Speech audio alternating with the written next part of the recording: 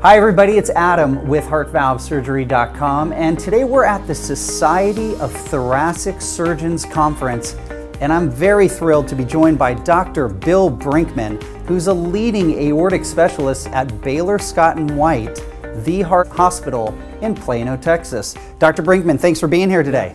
Thank you for having me. So we're going to be talking today about one of your specialties, which is the Ross procedure.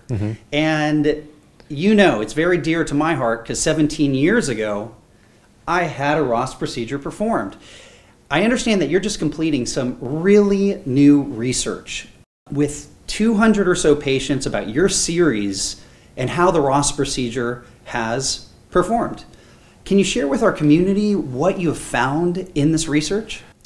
Yeah, it's very exciting, the long-term follow-up on our Ross series. Basically, in summary, these people do very well long-term, and their survival parallels the normal survival of an average person without aortic disease in the population. It's the only valve operation that actually does that. If you look at mechanical valves or bioprosthetic valves, there's a little bit of price to pay.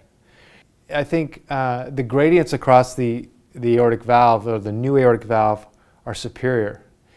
You have a living valve in your aortic root with normal gradients that could heal itself. It's superior as far as the long-term outcomes.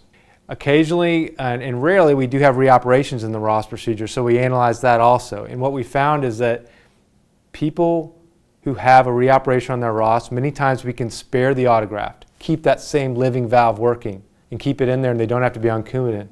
And they stay on that same survival curve, which is superior to the bioprosthetic and even the mechanical valve. There's going to be a lot of patients watching this with aortic valve disease who might be considering the Ross procedure. What's your advice for them? Well, I'd say read up on it. There's a lot of information out there on your site and places like that. And I would go to a comprehensive valve center where there's a surgeon or a group of surgeons who are definitely interested in the Ross and have a track record with the Ross. Because it is a complex procedure, but if done well, it's a beautiful thing. It just depends on your anatomy and other factors whether you're a good candidate for the Ross or not. Well, Dr. Brinkman, on behalf of all the patients at HeartValveSurgery.com and patients all over the world, I can't thank you and your team enough for all the wonderful things you're doing at Baylor Scott & White, the Heart Hospital, Plano. Thanks for being here today. Thank you.